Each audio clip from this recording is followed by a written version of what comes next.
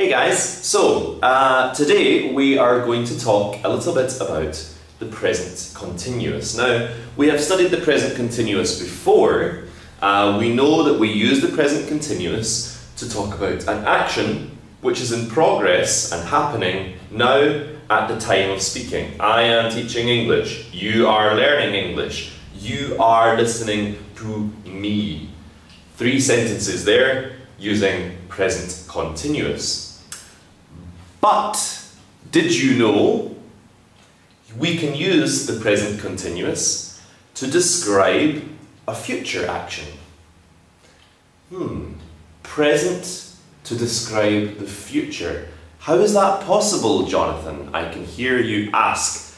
Let's have a look at a sentence. I am teaching English.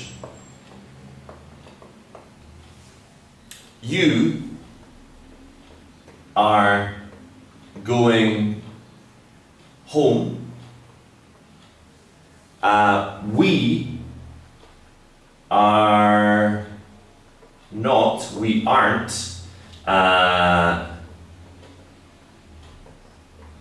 swimming, for example. I am teaching English, you are going home, we are not, using a negative example, we are not swimming. 3 examples of present continuous sentences. So how can I possibly use these to describe a future action? Do I add a going to somewhere, or do I add will? No. I add a future time phrase. A future time phrase. Let's say, for example, right now, it is 4:30 p.m. 4:30 p.m. 16:30 as you may say in Europe. 4:30 p.m. I am teaching English, present for now. But if I add a word,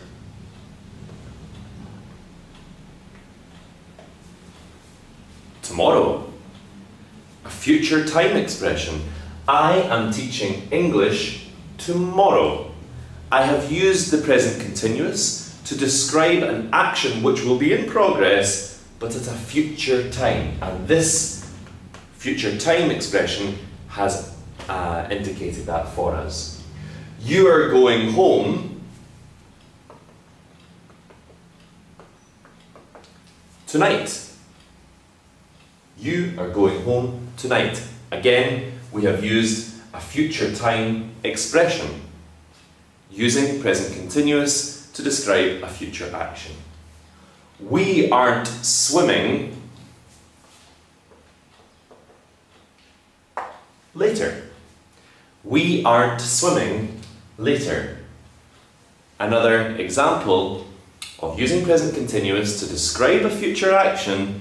And how have we done it? We have done it by using these future time expressions. These are very useful. Tomorrow, tonight, later, next week, next month, in November. We can use them together with this present continuous to really add emphasis and describe that an action will be in progress and happening at a future time.